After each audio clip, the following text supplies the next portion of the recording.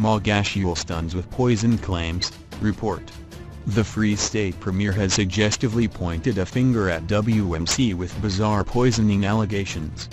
Free State Premier Ace Magashule this past week reportedly claimed one of his allies had been poisoned shortly before passing away. The burial for Free State head of the Police, Roads and Transport Department Sandile Msibi took place on Thursday in Parys, where Magashule shocked mourners with his claims, City Press reports.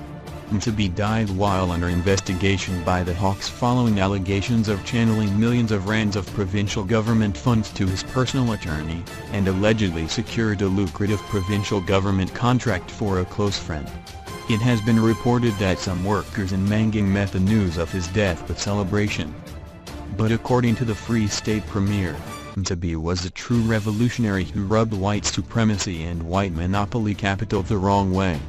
Magashule commended Msibi for diverting tenders away from white-owned firms to benefit blacks. This, the Premier suggested, was the reason he became a target for his alleged poisoners.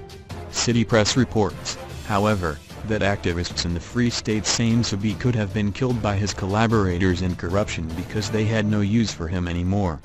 They claimed Msibi had been ill since August, and Magashule could have helped sooner if he had wanted to.